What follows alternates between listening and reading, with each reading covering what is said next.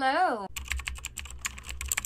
My name is Literary Haley and I love to talk about books, specifically romance books where audiobooks are my jam. We're gonna ignore what's happening back here.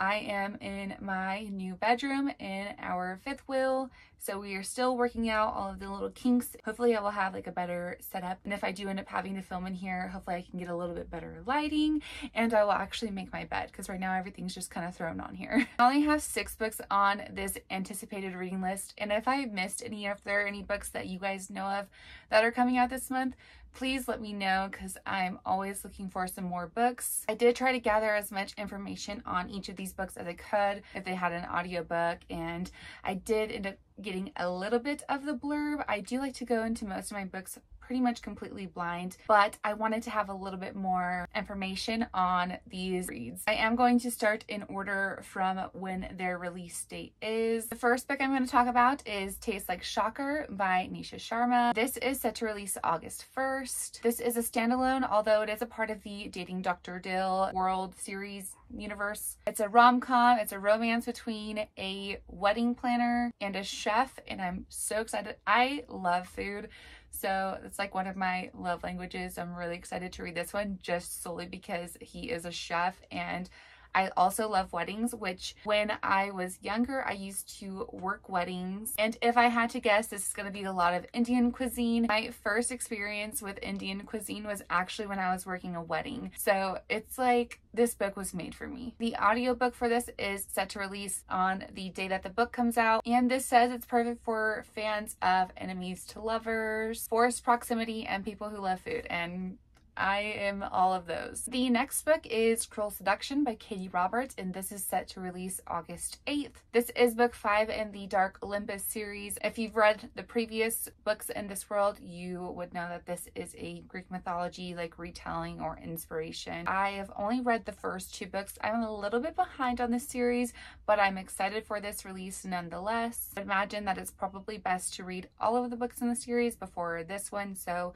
even though this is a part of my anticipated releases, I'm probably not going to read it this month just because I have not read the previous books in this series. If I had to guess, I would imagine that the audiobook is going to be released the same day as the ebook. I do believe that this one is going to be a polyamorous relationship, which I'm really excited about. And because I am a dark romance lover, my next anticipated read is To Charm a Dark Prince by Catherine Ann Kingsley. This is set to release August 18th. It is a dark fantasy. I don't think I've read any of her works before, but I cannot wait because the blurb sounded just right up my alley. This is the first book in a series. This is an enemies to lovers slow burn, and the heroine in this one finds herself trapped. She makes a deal with the hero, but she basically plans to sabotage the hero, and it's just, I just know it's going to be wild, and I cannot wait. This one I am not entirely sure about the audiobook because I do believe that this one is going to be indie published, and the way that Amazon kind of does it, they don't really show that the audiobook is going to be available, so I'm not entirely sure, but I hope that the audio is available upon release.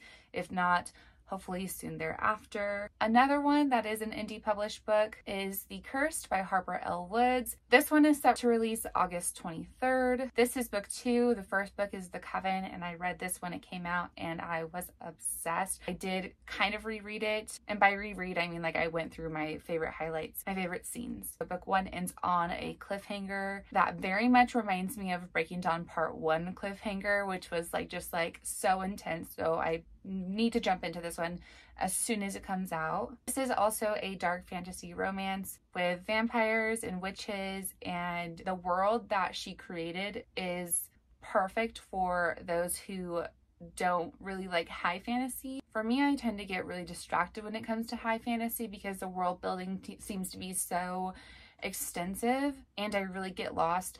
This one is super simplistic. Now this one I'm not entirely sure about the audiobook, but I do know that when The Coven came out, the audiobook came out at the same time, so I'm going to assume that this is going to happen the same way, but I'm just going to really hope that it does because I really want to read this. This next one is supposed to be really dark, and I have read her works previously and I was obsessed, and yes, they were dark. Feathers So Vicious by Liv Zander. This is set to release August 24th.